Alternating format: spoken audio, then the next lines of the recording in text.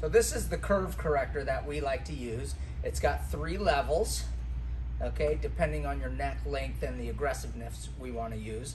So the main thing is to put this under the neck low enough to where the head still touches the ground. See, with her, the head is up still an inch, so she's not getting the full benefit of this. So we take one off, we go down a level, good. And now her head is touching the ground.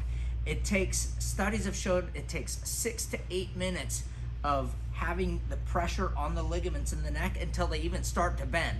So the goal is to get up to 20, 30 minutes. Every day your fingers touch a keyboard or you look down at your phone.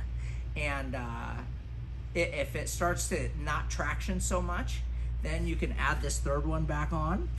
But for her, start with like 5 minutes, and within 4 weeks you want to try to get up to that 20-minute mark, so you're really getting it good.